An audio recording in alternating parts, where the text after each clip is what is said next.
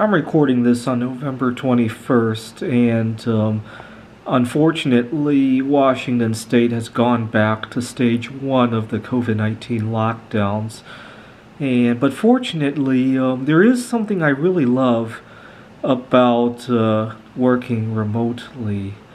One thing I have a difficult time with when I show up to work physically, I have a hard time hiding my feelings about work. And right now I'm working at a technical college, and sometimes the work comes very easy for me, and so by extension people feel that they don't I don't need to get a raise. Or sometimes I also work with private tutoring. My clients, they think it's so easy for me. I just show up and everything gets done. And so they shouldn't have to pay me a whole lot because I'm enjoying my job, and the enjoyment is part of the pay, right? And that can be a big problem. I mean, yes, I do enjoy the work, like how they feel I do, but it doesn't pay my bills, right? If I could use my enjoyment to pay my bills, yeah, I can concede that maybe we should share some of the wealth, right? My enjoyment probably does give me a lot of wealth. I don't mind sharing it, except that it doesn't pay my bills, right? I haven't found a place where I could go to a store and say, I really enjoyed my job. Oh, here, have some of the enjoyment, right? I haven't found a place to shop with it yet, right? Maybe if somebody has an idea for an economics concept for that. Now, here's the thing. My specialties is in computer science, but I also tutor some other topics as well. And when I tutor something that I'm not very fluent with, right? For example, I recently tutored somebody in accounting, which I just love studying on my own, right?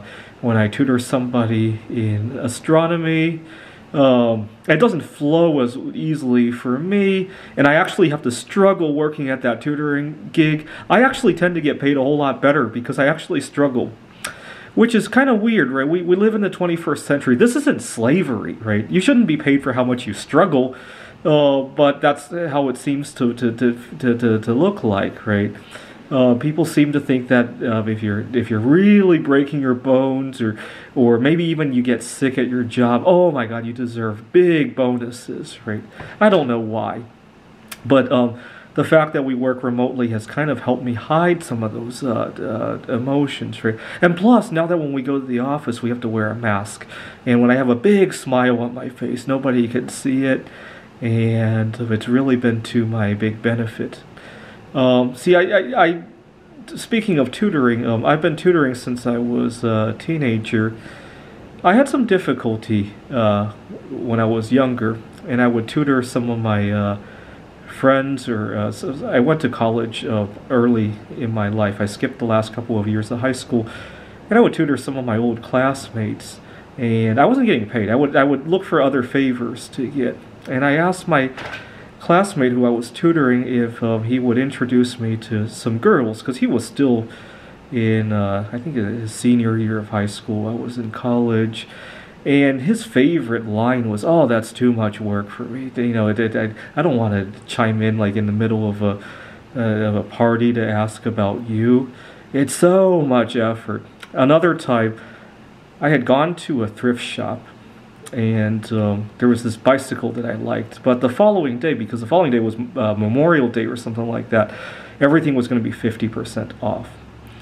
The problem is they open really early, and I didn't have a driver's license at the time. I had to walk there. So I asked my friend who I had tutored if he would stop by there the following morning at 9 o'clock to see if that bike was still there, because it was a little bit outside my budget. I think it was $80, and I was hoping to get it for $40.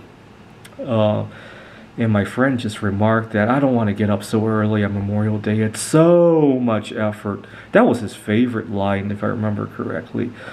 And the implication is that my tutoring wasn't all that much effort.